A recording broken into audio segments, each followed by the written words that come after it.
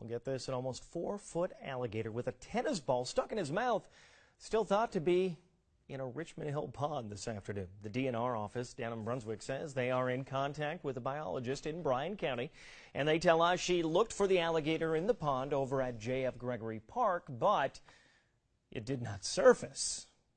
If it is spotted again, they will try to trap it, remove the tennis ball, and then move the gator to a safer location. That almost looks like an oversized tennis ball, doesn't it? It's really